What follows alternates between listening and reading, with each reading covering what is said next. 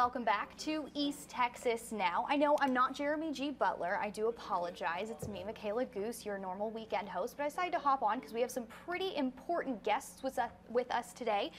Chief Chad Taylor and Chief Todd Hunter from Kilgore and Henderson. Now, we are here to talk about a pretty important event that you guys are having. It's an annual event. Can you tell us a little bit more about this event and what it means to you guys? Well, shortly, in April, we'll be having our Texas Police Chiefs Conference, which will be in Fort Worth. Okay. What we're here today supporting is our foundation and our death benefits. And we raise money annually throughout the state to support those death benefits. And unfortunately, last year, we wrote $190,000 worth of checks to officers who had fallen in the line of duty in Texas. Now, that's for any officer, not just municipal officers, but deputies, constables, even federal officers that might fall in the line of duty within Texas. So we're raising money for that, and Chad and I just thought, well, others have done it around the state with rodeos and bicycling events and running events and other things.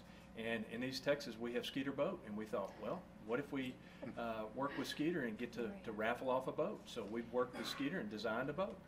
And that's exactly was my next question. You guys are raffling off an entire boat. I mean, is this something, do you guys raffle off a boat every single year? Is it something different every year? We've never raffled off a boat. Okay. We do have raffles, and they've typically been internal, but we really needed to, as our need has risen, we really needed to look for other revenues. So I just happened to think, you know, Kilgore's got Skeeter, and I worked with Chad, and we thought it would be a good idea, and Skeeter was on board with it. So we designed a boat, and we'll raffle that out, and it will be our first time to do this, and we'll see how it ends up.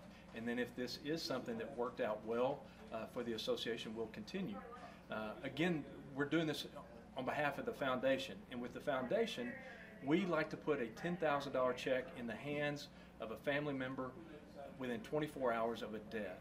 There are immediate needs that a family has. They have bills that are coming in. They may need to fly someone in for a funeral. They may need to buy a suit. They have other expenditures that are there. They may need to make a house payment. And some people say, well, but there's city benefits. They should have city health insurance and their state and federal benefits. Those can take months to ever come to fruition. So we want to take care of their immediate needs so that they don't have to think about that in that time of tragedy. And you said that they also have city benefits. So is this raffle benefiting separately from what families of fallen officers and policemen can do? Is this separate from those benefits? There's several organizations. Okay. This is just one of the organizations. East Texas 100 Club is another organization. They both try to do that within 24 hours as well.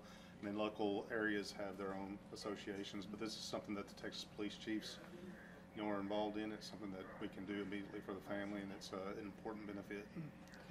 And I'm assuming, have you guys seen the impact of this amazing organization and foundation firsthand? What is the impact on these families? How much does it mean to them? Well, I started as a director probably back in, we have regional directors throughout the state of Texas for the Texas Police Chiefs Foundation. And the regional directors are the ones that actually deliver the check to the family. And I have personally delivered 3 of those checks. So I know the impact because they will tell you at that moment, they will tell you later on. They're just at a loss at that time, and they do have needs that are immediate. And unfortunately, many of our officers are living paycheck to paycheck.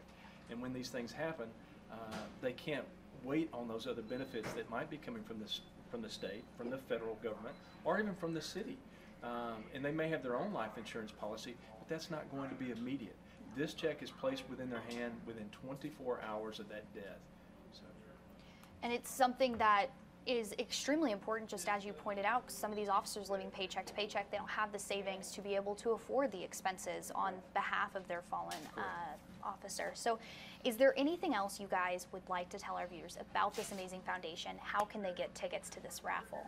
So we have a website called Better World that we're working through, and they're going to handle the raffle. It's all online. Tickets can be purchased from there. Donations can be made there as well. And the tickets are $100. There's only 1,500 tickets being sold, so the opportunity to win the boat is a whole lot better than a lot of the raffles that you see. It is a FXR 21 skeeter boat, fast boat. It's decked out. It's ready to go, ready to hit the water. It's a top of the line boat, and they put out a good product, so we hope it goes well. And you said you designed this boat yourselves. Is there any little things that people can look forward to seeing on this boat once they purchase? Mainly going to be the coloring. We did work to make sure that we were putting the right things in the boat that these anglers are wanting in their boats. So this was the hot boat that Skeeter had. It does say on our flyer a 2022, but it is a 2023. It just got completed this last week. It's lake ready, and its value is over $100,000. And so even if you're not an angler, go ahead and support this foundation. 100% of the benefits, other than the fee for Better World, 100% of those proceeds are going to the officers' benefit fund. We don't use any of it for administrative fees or anything else. The foundation doesn't do any solicitation. So, police chiefs around the state just do these fundraisings on their own and then just benefit this back. So on April 6th, we'll be drawing the lucky ticket holder. So, and it's actually on an email because it's not a paper ticket. We will announce that through the Texas Police Chief's website and also through our Facebook, and go from there. Alrighty, that is absolutely amazing. And we're going to have all of this information as well as this interview and all of the flyers and the QR codes and the website up on our website, KLTV and KTRE.com. Make sure you click the link. Is there anything else you guys would like our viewers to know before I let you guys go?